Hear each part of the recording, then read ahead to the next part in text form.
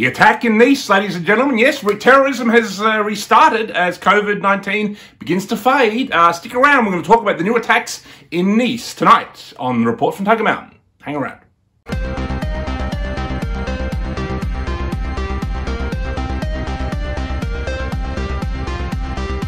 All right, ladies and gentlemen, tonight we're going to talk about the recent attacks in Nice, it's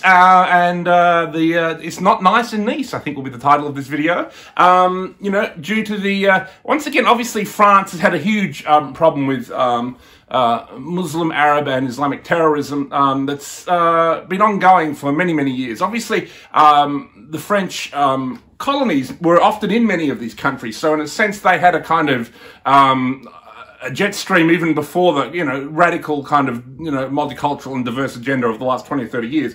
They had a lot of, they had people from the Muslim community who were already there from Algeria and countries like this. So it was always a country that had at least a certain percent, 10%, I think, before 1990 of the population was from the Muslim Arab world. So in a sense, it was a kind of place that became a kind of beacon, I think, to those kind of immigrants who came to Europe. And obviously, with the last 20, 30 years, and particularly in the last 15 years, there's just been a huge influx of immigrants from the you know, African Muslim world and from the Middle East Muslim world and Arab worlds.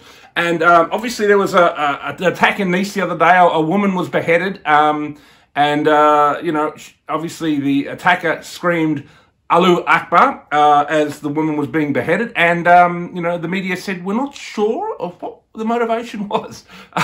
You know, Sargon Akkad is sitting there going, drumming his fingers. What could it be? You know, I mean, obviously we know what it is, and this is an ongoing problem for France. And obviously, obviously during COVID, this kind of unrest has, to some extent, you know, quietened down because everyone has gone into isolation to some extent. But as we see the COVID crisis slipping as the election of Donald Trump approaches, we see terrorism beginning to reawaken. And, you know, it's quite connected to foreign bodies. You know, diversity has always been a suspicious agenda when it's been, it's always essentially, it's essentially an invasion. I mean, let's be honest. And obviously, whoever manages to get the most people into a country from whatever community, whether it be, say, in France, say, the Muslim Arab world, and in Australia, it might be the Asian community, but whatever country gets the largest kind of immigrant population, then they have a claim to almost to overthrow that particular government. You know what I mean? And you can see there's an attempt for a kind of almost Islamic France is beginning to rear its head. Obviously, the famous French author Michel Houellebecq, who I'm a huge fan of. I've got every book by Michel Houellebecq, and I've been a huge fan of his work right back to the early days, and works like Platform and things like this that are really fantastic. You should read. And he wrote a book called Submission, which is about I think it's set around now or 5 years into the future from now, and it's about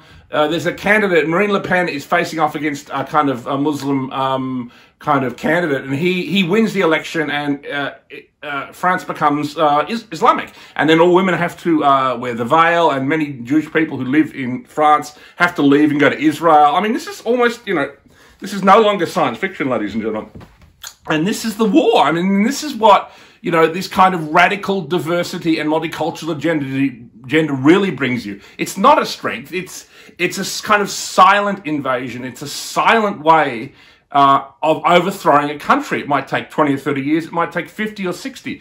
But eventually, through demographics and through, you know, these kind of terrorist acts, you begin to slowly see a country like France begin to be overturned. Now, France is at a turning point. Macron recently came out and he made a bold statement. One of the first times a globalist has come out against, you know, the Islamic and the Muslim kind of influx into Europe. He made a big, bold statement the other day. So we're beginning to even maybe see some of the globalists turning against this radical Islamic agenda. And of course, this might be part of the plan, ladies and gentlemen, because you've always got to remember with globalists, chaos is the plan. So first of all, they set up the situation that creates the chaos, and then they fire the flames. So it's not going to surprise me at all if the globalists side with the politics of the new right, the politics of, you know, the many of us on the new right, the politics of the Report from Tiger Mountain even. It would not surprise me. And you see this happening, you know, Ben Shapiro and through Joe Rogan and through many people, you begin to see this happening,